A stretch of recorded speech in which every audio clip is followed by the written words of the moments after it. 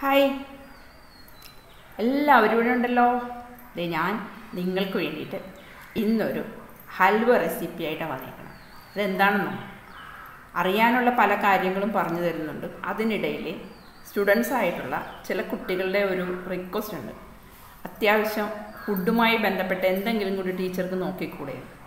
അതുകൊണ്ട് അവരുടെ ഒരു റിക്വസ്റ്റ് മാനിച്ചുകൊണ്ട് ഞാനിതാ ഒരു ഹൽവയുടെ റെസിപ്പിയാണ് നിങ്ങൾക്ക് പറഞ്ഞു തരുന്നത്. നമുക്ക് റവ കൊണ്ട് ഹൽവ ഉണ്ടാക്കാം. അപ്പോൾ എല്ലാവരും എന്നോടൊപ്പം കൂടുമല്ലോ. അതേ വരുന്ന റെസിപ്പി ചെയ്ത് നോക്കണേ.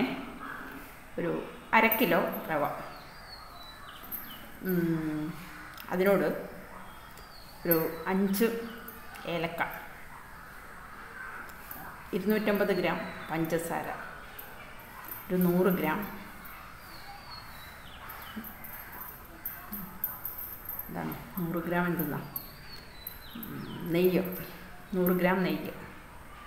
ഇത്രയും ഐറ്റവും ചേർത്ത് നമുക്കൊരു ഹലുവ ഉണ്ടാക്കിയാൽ എന്താ? റെഡിയല്ലേ? തയ്യാറാക്കാം. ഓക്കെ. നമ്മുടെ റവ ഒരു പാത്രത്തിൽ കുറച്ച് വെള്ളമെടുത്ത് ആ വെള്ളത്തിലിട്ട് കുതിരാൻ വയ്ക്കുക. 1 മണിക്കൂർ നേരം കുതിരാൻ വയ്ക്കുക.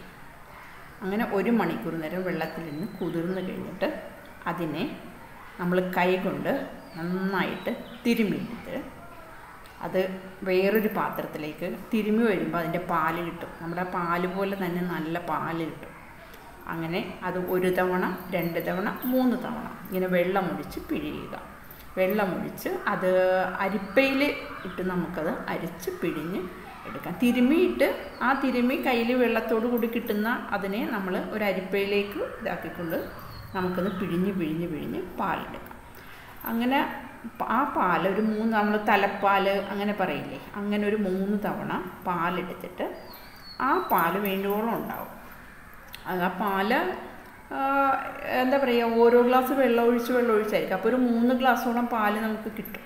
അപ്പോൾ ആ പാലെടുത്തിട്ട് അത് നമ്മൾ ഗ്യാസ് സ്റ്റൗവിൽ ഒരു പാത്രത്തിൽ വെച്ച് അതിനെ നമ്മൾ എന്ത് ചെയ്യണമെന്നറിയാമോ? പാലിങ്ങനെ പഞ്ചസാരയും ചേർത്ത്, ആവശ്യത്തിനുള്ള പഞ്ചസാരയും ചേർത്ത് കുറുക്കിക്കൊണ്ടിരിക്കുക. ഇളകണം, വിരകിക്കൊണ്ടിരിക്കുക എന്ന് പറയില്ലേ, ആ തവിയിട്ടുകൊണ്ട് ഇങ്ങനെ അത് മുറുകുന്നത് വരെ.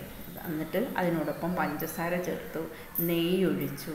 ആ നെയ്യൊഴിച്ചിട്ട് അത് നന്നായിട്ട് കുറുകി വരുന്നത് വരെയായിട്ട് മൂടി പിടിക്കരുത്. ലോ ഫ്ലെയിമിലിട്ട് മാത്രമേ ഇളക്കാവുള്ളൂ.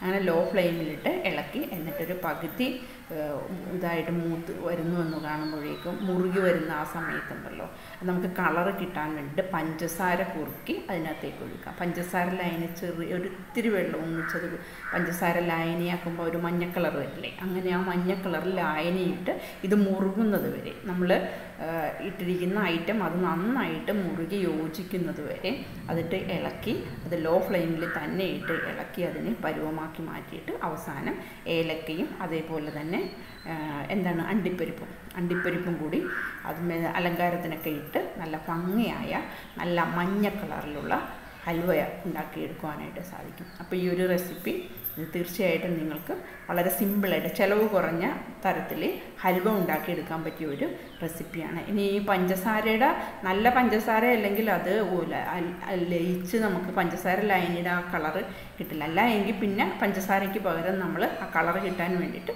ശർക്കര ഉരുക്കി ചേർക്കേണ്ടി വരും. അപ്പം റവ കൊണ്ട് നമുക്ക് എന്തുണ്ടാക്കാം? ഹൽവ ഉണ്ടാക്കാം എന്നുള്ളത്. റവ പിഴിഞ്ഞ് പാലെടുക്കുന്നത് ആരെങ്കിലും കേട്ടിട്ടുണ്ടോ? അപ്പം ഞാനൊന്ന് പരീക്ഷിച്ച് നോക്കി, അത് സക്സസ് ആയിരുന്നു. അപ്പോൾ ഇത്തരത്തിൽ റവ പിഴിഞ്ഞ് പാലാക്കുക, പാലും പഞ്ചസാരയും കൂടി കുറുകി യോജിച്ച് അത് നല്ല ഒരു ഹൽവയുടെ പരുവത്തിലേക്ക് വരും. അപ്പോഴേക്കും അതിന് വേണ്ട നെയ്യൊഴിച്ച് കൊടുത്ത് വീണ്ടും ഇളക്കുക. അത് നന്നായിട്ട് യോജിപ്പിച്ച് ഇളക്കി കഴിഞ്ഞിട്ട് അതിനോടൊപ്പം തന്നെ ഇത് ഇട്ട് കൊടുക്കുക. എന്താണ് ഈ പറയുന്ന കളർ കിട്ടാൻ വേണ്ടിയിട്ടുള്ള പഞ്ചസാര ലായനിയും ചേർത്ത് ഏലക്കയൊക്കെ പൊടിച്ച് ചേർത്ത് കശുവണ്ടി, ഇത്രയേ ഉള്ളൂ. അത് മുറുകി അതിൻ്റെ പാകത്തിനാക്കി തണുക്കാൻ വെക്കുക. തണുക്കാൻ വെച്ചതിന് ശേഷം വേറൊരു പാത്രത്തിൽ നെയ്യ് തൂത്തിട്ട് ആ നെയ്യ് തൂത്ത് അതിലേക്ക് ഇത് പകർത്തി വയ്ക്കുക. പിന്നെ കുറച്ച് സമയം കഴിഞ്ഞിട്ട് നമുക്കത് എടുത്ത് ഉപയോഗിക്കുവാനായിട്ട് സാധിക്കും. അപ്പോൾ ഈ ഒരു റെസിപ്പി നിങ്ങളൊന്ന് പരീക്ഷിച്ച് നോക്കണേ. പിന്നെ അതിനോടൊപ്പം ഒരു ബ്യൂട്ടി ടിപ്സ് പറയട്ടെ. നമുക്കറിയാം ഈ വേനൽ വരുന്ന സമയത്തില്ലേ നമ്മുടെ മുഖമെല്ലാം ആകെ ഇങ്ങനെ വെയിൽ കൊണ്ട് കരുവാളിച്ചിരിക്കുന്ന ഒരവസ്ഥ ഉണ്ടാവില്ലേ. ആ കരുവാളിപ്പോൾ മാറാനായിട്ട് ഡെയിലി നിങ്ങൾ കുറച്ച് തൈര് എടുത്തിട്ടുണ്ടല്ലോ, അത് മുഖത്ത് തേച്ച് പിടിപ്പിച്ചിട്ട് ഒരു 20 മിനിറ്റ് എല്ലാ ദിവസവും ചെയ്ത് നോക്കും. 20 മിനിറ്റ് നേരം കഴുകിക്കളയും. മുഖത്തെ അഴുക്കും പോകും, നമുക്കൊരു ആ ഒരു റിഫ്രഷ്നെസ് നമുക്ക് ഫീൽ ചെയ്യുകയും ചെയ്യും. അത് ഒരു ടിപ്സ് എന്ന രീതിയിൽ. Okay, thank you.